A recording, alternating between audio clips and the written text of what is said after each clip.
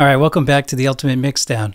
In this video, we're going to talk about the best, easiest, and quickest way to comp many different takes into one nice composition for any part of your song. This will work great for vocals, lead vocals, backing vocals, and even guitar solos. Anything where you're going to record the same part over and over to get the best performance, and you want to piece together the best phrases or the best words in that performance together into one solid track. Now, before we get into anything, I'm not going to assume that you know to set certain options, so we're going to go into the options real quick, and these are going to help us out through various pieces of this process. So 3 clicks up here, or at least checking, right? Auto crossfade media items when editing, definitely have that on. That's going to automatically crossfade whenever you split a media item, such as an audio waveform. And then trim content behind media items when editing. This is useful because if you're editing and you don't have this selected and you put 2 pieces or 2 items on top of each other, both will play. Most of the time you don't want that, so make sure this is checked. And then also this show all takes when room. This is what's eventually going to give us all of the different takes on one track so we can see each part. We can see each take, and we can go take by take, section by section, and pick the best ones. Now, ideally, when you were recording, you would have recorded it all on the same track. So a very, very useful and common process for recording is selecting the area that you want to record onto, record arming the track, and making sure that some looping feature is on. Now, if you didn't know that, then chances are you created multiple tracks and you recorded onto each individual track. Now, to do the functionality we're about to get into, you want to make sure it's all on the same track. So how do you do that? Very simple. If you have multiple tracks, select the first track, select the next track that you want basically to merge these takes together. You can use shift click if they're consecutive tracks, or you can use command or control click, and then you can right click, go to take, and then implode items across tracks into takes. Now all those takes are on one single track, and I can cycle through very easily. Now what we're going to do here is we're going to take these 4 takes on this one track, and we're going to cycle through, audition them, and select the best parts. I'm going to show you right now just how quick it is to go through this process. So just like when you recorded, you can turn that toggle repeat on using the R key. So when I'm doing vocals, for example, or if I'm doing sections of a guitar solo, I'm going to select maybe a phrase of the vocals. Ideally, want to keep it so that you're not splitting words themselves, okay? So you don't want to be in the middle of a word, and if words are quickly spoken or quickly sung, you also don't want to cut in between multiple words that are very close together. So usually something like this where it's a verse and there's 4 different lines, you can tell because of the silence between the lines, then I would select a little space before, all the way through a little space after for that one line. And then you can hit the play button and it'll start looping through each time you go through. And all you have to do now is T or Shift T on the keyboard to go between the takes to audition each one. So I'm listening to the first one as it's playing. And when it comes time, I can listen to the last one. I can go backwards, I can go forward.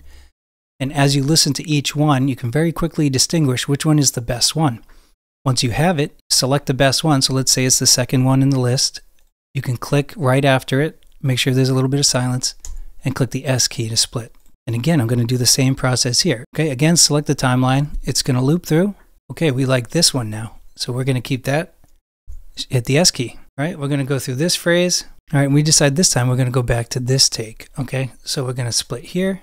But the thing is, we don't like this. We don't like this word that came out. It didn't come out right with this line. So we're going to take the one that's down here. So you can see how quickly it is to just go audition and split. And you just go through all the takes and do that. You can listen to them in solo, but ideally you'd listen to them in the context of the mix.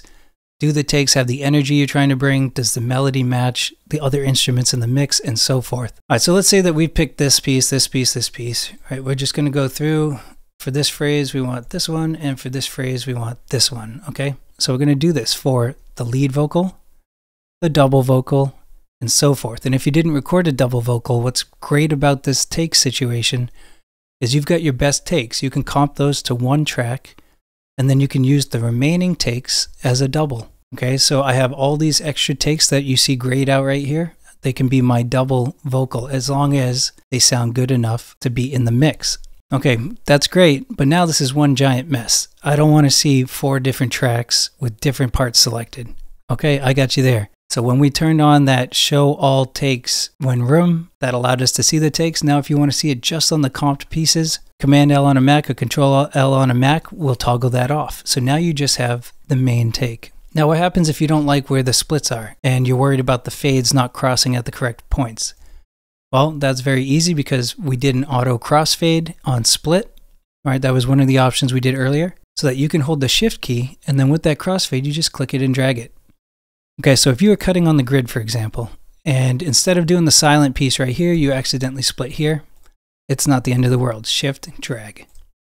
Okay, now your crossfades are in line. Once you have all your crossfades in line, then you can go ahead and glue your items. So to select multiple items, again, you can click the first one and shift click the last one, and it will select all the consecutive items in between, as well as the first and last. Command Shift G on a Mac or Control Shift G on a PC will glue those items together and create one comp take. The best of all takes on one line, ready to go. This is my main vocal, move on to the doubles. Okay, or move on to verse 2 or move on to the chorus. Okay, yes, some settings were involved, but those settings stay persistent across the projects that you work on. So all you have to do is listen through the auditions in loop form, split, split, split, split, and then, oops, we messed up with the split here with our crossfade, zoom in, click and drag. Okay, great, we have the comp, Command L, Control L, shift click the first one and the last one, and then Command Shift G or Control Shift G to glue them together. And just note that once you glue the items for the comp track, this is going to be your take. You can always Command Z to undo. So if I needed these other takes, I can take them somewhere else before I comp it together, before I glue it together, I should say. All right, and before I go, be sure to pick up a copy of my Reaper templates. I'll leave a link in the description below. And I'll also leave a link to my 7 steps to a pro mix. So when you get to the point of actually mixing the song together, that's going to be a great reference guide for you. As always, thank you for joining the Ultimate Mixdown. I'll see you in the next video.